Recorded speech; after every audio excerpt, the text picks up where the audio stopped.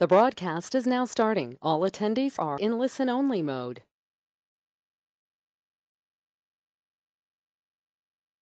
Hello guys, welcome to the free Salesforce career guidance by Interlogic. This is your school to learn Salesforce on the platform of YouTube. And today we are going to have a 5-minute lesson. A 5-minute lesson where we are going to see part 14 of Salesforce real-time scenario based interview questions. So we are going to take some 5 questions, important questions, and how you are going to answer that, how you should answer that in the interview. We are going to discuss about that also. So let's move ahead and let's talk about one by one such kind of scenarios. Here comes the first question. What is the difference between normal ID and external ID? Okay, so whenever we are working with Salesforce and internally we have record ID for identification of every record. But in this case, when we are having external data and we are loading the data from external sources into Salesforce, for example, data loader, etc. At that time, to bring a gap or bridge a build a kind of fill the gap between the Salesforce data and external data, we need external ID by which we can identify the records in Salesforce, whether they are inserted already or they are new records. And this way we can properly load the data from outside platform into Salesforce platform. For that purpose, external ID is used. Let's go for next question. How to insert null values in data loader?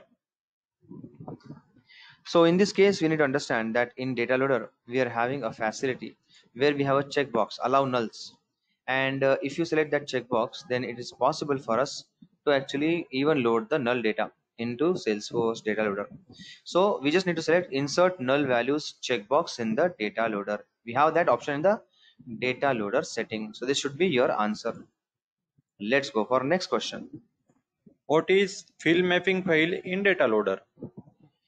So when they are going to ask you this question, then we need to understand that talking about the mapping file where actually we store a mapping of data in the Excel CSV file and mapping of the data in the data loader columns, that is the table columns.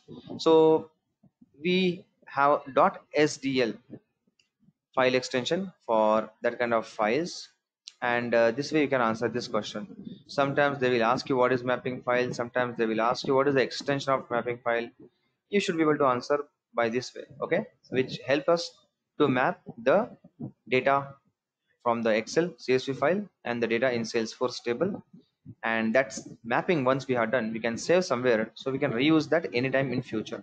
That's with .sdl file we can achieve. Let's go for the next question. What is maximum batch size in data loader?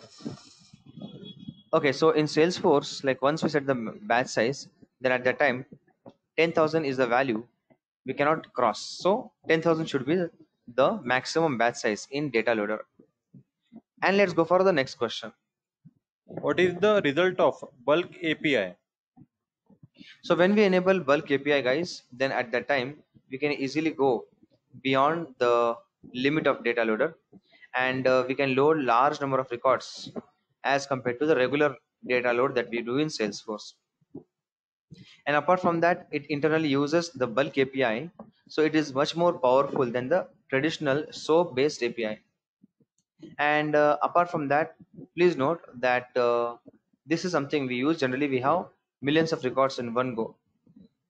Apart from that also, the bulk API is going to be suitable something for hard delete operations. At that time also we use it, or especially when we want to go beyond the regular limit of data loader.